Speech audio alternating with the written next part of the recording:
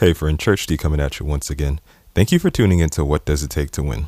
Well, first I'd like to start off by saying thanks to everybody who came out last weekend to the relationship panel that my wife and I had the opportunity to be a part of. I just want to say it was really great. It was really powerful, I believe. It was so good to the point where we couldn't even get to all of the questions that were presented. That's how great it was. And then people began to sort of ask questions, and we really had a chance to connect with a lot of those who were there. So that was great. I just want to say shout out to everybody who attended. You guys are the real MVP. And of course, thanks to the host for inviting us. So hopefully there'll be a part 2 and we can get to the rest of the questions. Hey, just in case you may have forgotten, I did release some brand new music. It was towards the beginning of August last year in 2023. It's entitled Perspective. It's a brand new EP, and I'd like you to go ahead and check that out. You can do so by clicking the link in the description. Also, you'll have access to all of my content by clicking the link in the description. So you'll have access to all of my discography, all of the music that I put out over the years, the private piano lessons that I do offer. It's a virtual piano course. The instrumentals and the beats that are available, there's over 160 that are available right now, right this minute, that you can go ahead and lease. If you want exclusive rights, you can go ahead and reach out to me and we can talk about pricing for that or what the next steps would be.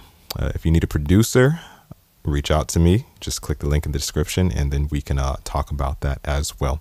I don't think I've missed anything, but if I did miss anything, it should be available by clicking on the link in the description. Okay. So if you have any questions, once again, just click the link in the description. Let's go ahead and jump into the topic of the hour. So if you listened to last week's episode, towards the end, I briefly mentioned something about not being stuck. And, the light bulb sort of just switched on in my mind. And I was like, I should probably talk about not getting stuck or how to get unstuck. So the title of this week's episode is simply Don't Get Stuck. The world is constantly changing. So seasons change, fashion changes, and music changes. That's actually the most noticeable changes, at least in my eyes.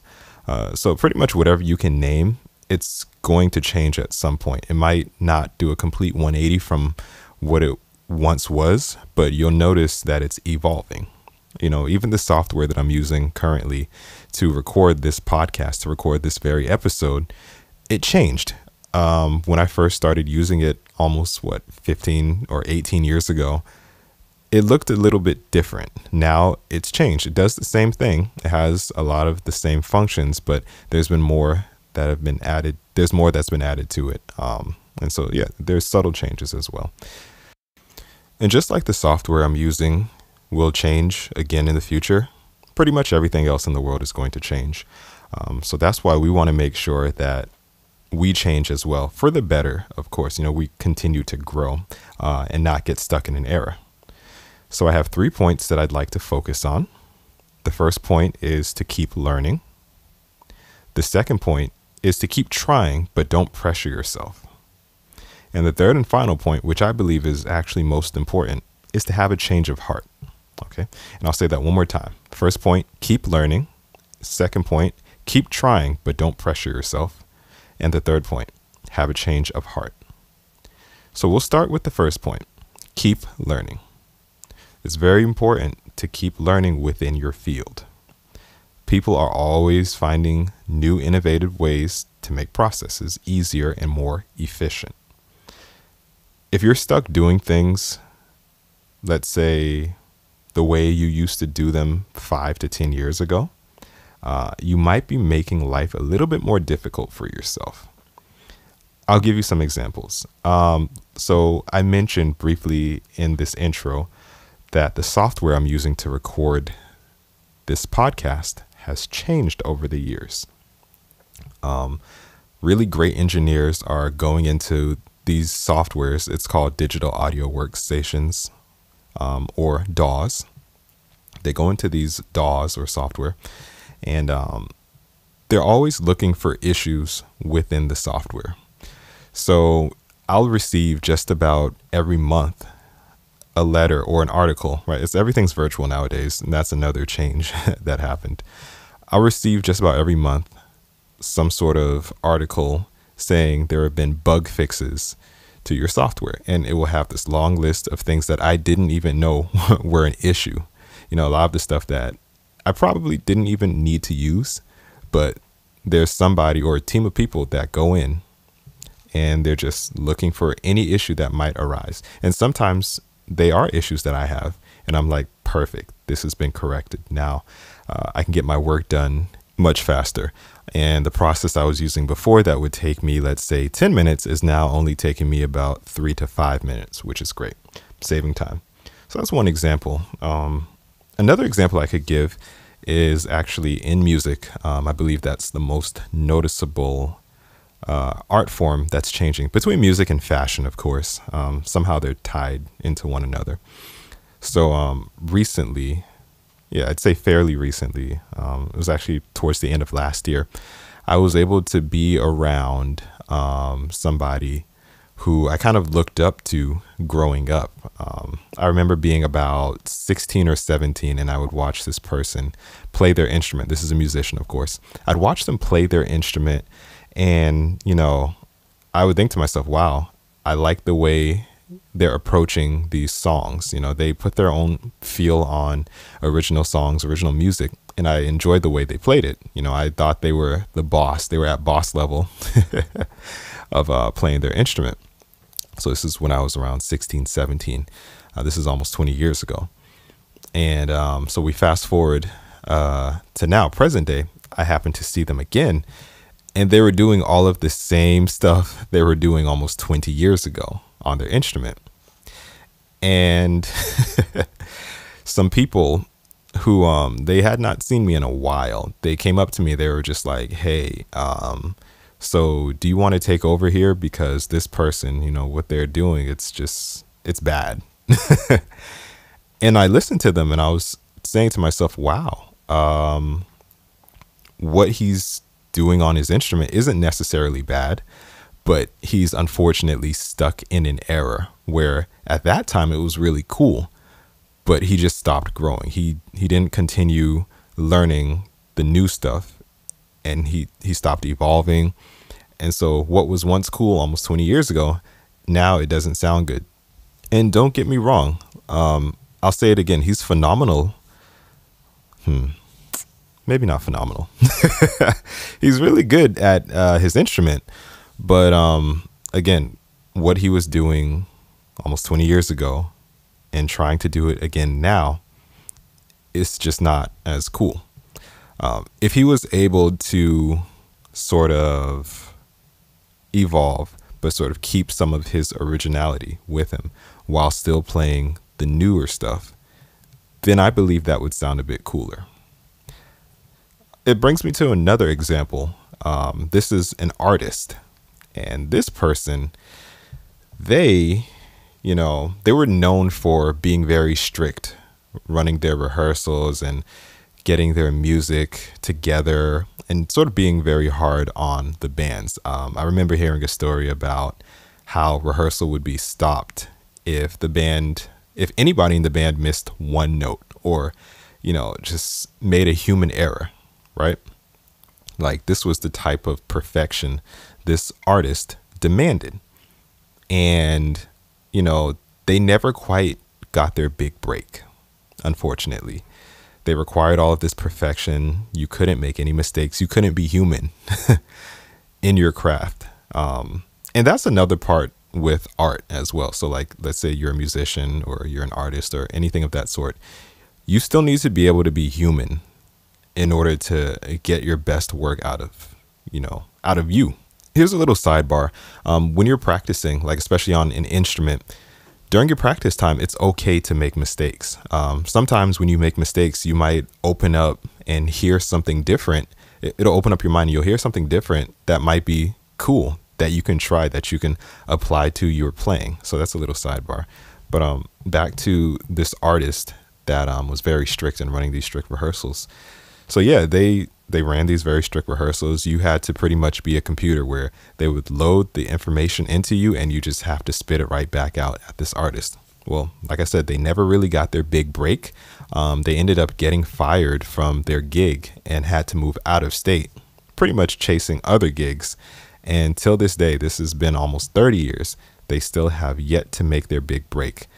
At this stage in their life, they're old. No disrespect, and there's nothing wrong with being old, but they're old. And usually once you reach the stage, it's time to retire. Like they're at the retirement age, still trying to get their big break, and that's painful. Why is that? Because they got stuck. They got stuck in that era. They never evolved. There was an artist that came right after them that ended up filling their position, right? The very same position. This artist, they were ahead of their time. So things that were cool, let's say 20 years ago, this artist, they weren't doing that. They were doing what everybody's doing now, musically. And back then, a lot of people didn't quite understand it, but they didn't shy away from it. The audience, who I'm talking about, the audience didn't shy away from the music that was being presented by this artist, but they didn't quite understand it. So then you fast forward 10 years. Now, there's a bug in their ear and they're like, oh, okay, I kind of like this a little bit more, but I don't really understand it. 15 years. Oh, I'm starting to like it. And now 20 years in advance, it's the hottest thing that's going around and everybody's doing it. And that's because this artist wanted to sort of be in the future, not get stuck, and try to keep evolving. Okay. So I know that sounded like a mouthful, but I just had to give those examples because I felt as though it would help somebody, if it was a musician, or even if it's a non-musician, if it's somebody who's into developing software, if you own any type of company that's not even related to art. Just don't get stuck. Always find an innovative way to do something. So that was a mouthful for point number 1, to keep learning. Let's move on to point number 2, which is keep trying, but don't pressure yourself. Now, maybe you're in a season of your life where you feel like you've hit a brick wall. There are some things that you wanted to reach, some goals that you wanted to reach by a certain age, but it didn't quite work out that way. My advice to you is to just keep trying, but don't pressure yourself to reach those goals. Maybe even reshape and realign your goals. So as I mentioned when I was talking about the first point with the artist who had reached retirement age and didn't quite get their break, I would say at this point, sort of realign your goals. Maybe you wanted to be that big time artist that's going to sell out stadiums and do all these big time tours. Well, now you're reaching retirement age. Maybe realign and say, okay, I'll start by helping to develop young artists so they can reach these stadium tours, or I'll get into artist management, artist coaching, whatever it may be. You could still be a part of, you could still incorporate your dream as a part of your goals, but you don't necessarily have to chase the same goals. Hopefully that makes sense. I'll try to reword that a little bit differently. So in other words, your dream isn't necessarily dead. You just have to find a different way to get your dream to come to reality, to make your dream reality. Okay, hopefully that helps somebody. But as I mentioned, yes, don't put pressure on yourself. You don't have to put pressure on yourself to reach those goals, whether it's a career or being a homeowner, marriage, children, reaching a certain dollar amount for your money, etc. Whatever it is, don't pressure yourself. I could talk about myself. I remember being a lot younger and I put pressure on myself to reach a certain point in my career as an entrepreneur. And, I would look around at my peers and I'm just like, okay, how come they're able to do it and I can't do it? Why is it happening so fast for them, but not happening as fast for me? But I just had to go through a season of really preparing and getting good at what I did. And eventually I reached my goals. I'm able to see the fruit of my labor. I could talk about my career. I wanted to be a touring musician. I wanted to make beats for a living. I wanted to do all things music. It took me years of just simply grinding it out, taking jobs that I didn't even like, doing a lot of, musical gigs that I wasn't a fan of that were even unpaid. But I was able to get to where I am at this point. And I know there's even greater like ahead for me. I also remember being a little bit younger and saying, okay, I need to get my own place and all this good stuff. How's this going to happen? When am I going to do it, etc. My older siblings moved out and I was the last one at home. I'm just like, man, here I am stuck. This is, it's not feeling good. What am I going to do? So of course I prayed about it and I just, moved my feet. I started to work on the necessary steps that I needed to take in order to get my own place. And I was able to do that. Even marriage too. I had given up on that at one point. I was just like, I don't know if this is going to work out for me. I know I want to be married. I'm saying it in my heart that I'd like to have a wife and some children, one day, but how is this going to work? So, but again, I worked towards it. I worked on myself, of course. And, like I just said, I said in my heart that I can do it.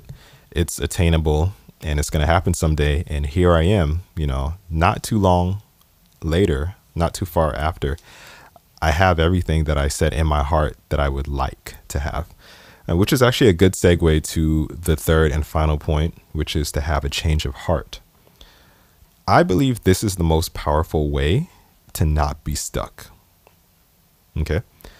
When you change your heart, something happens on the outside as well. Whatever is in your heart is what you'll eventually pursue. And also, believe it or not, it'll find a way to you, whatever's in your heart. Relationship panel. Let's talk about that. So this past weekend, while doing the relationship panel with my wife, I was reminded of what I said in my heart right before actually meeting her and marrying her. And then she told me what she said in her heart. And it's interesting how around the same time we said the same thing before we had even met one another. I can actually go into more detail with that if you reach out to me and, or if you were at the relationship panel, you'll have a better idea of where I'm going with this. But pretty much what happened was there was a change of heart on both sides. So I changed my heart, and she changed hers. For a while, as I just mentioned, there was unbelief in my heart that, okay, this is not attainable. Everything that you see on TV, on social media, hear on the radio, read in storybooks, it's simply not true. It's just a fictional story that could happen, but is not likely to happen. And that was sort of the way I was believing for a while. But it wasn't until that one day that I changed my heart about love. And just love found me, and I found love. To back up a little bit, the same thing happened as well with my journey in my career. I changed my heart about it.